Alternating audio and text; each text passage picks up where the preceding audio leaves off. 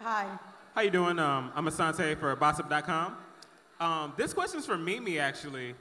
Mimi, this is your second season on the show, and it's a huge hit, and I feel like you have a very interesting story to tell, for young women coming up.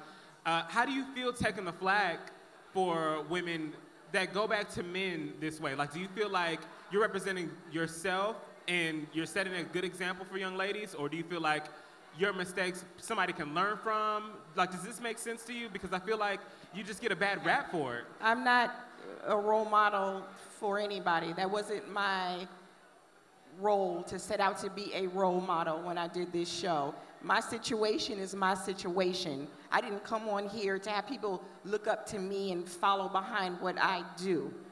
What my situation is, just plain out what it is. I gotta deal with my shit how I feel fit, not how I think somebody else is gonna look at me. Oh, well, let me think about this because a young girl might be looking at me. That's not how life works. Do you plan your life that way?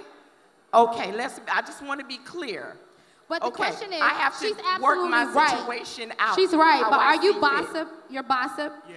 So to ask a question like that and you being Bossip, let me say this. What happens with you blogs and the situation at hand is you get paid off of making fun and hurting us. And I don't know how you think you're gonna get blessed by that. You don't get blessed by blogging at other people's pain and they hurt. So the past 3 weeks, I don't know the new people that you guys have at Bossip, but they don't wanna see me.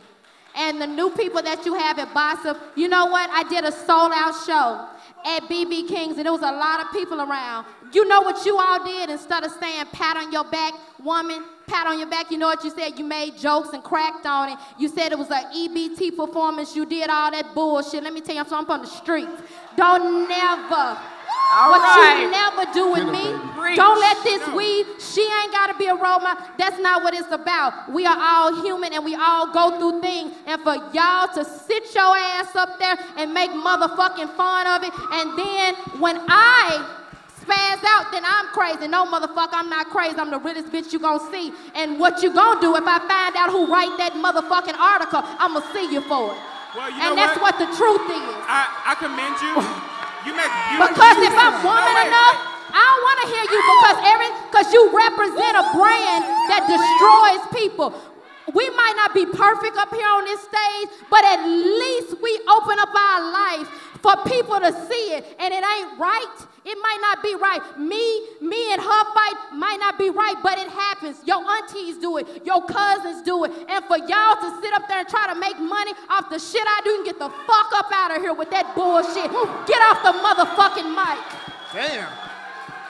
Well, let me just say. I'm not with it. I don't want to hear you. You got an afro. You got an afro and everything representing Africa. You represent bullshit. Get out of here with that Bossip shit. Take it all out of here. Well, let's talk to somebody else. I want to hear that bullshit. All right. As you can see, Kay is passionate about this subject.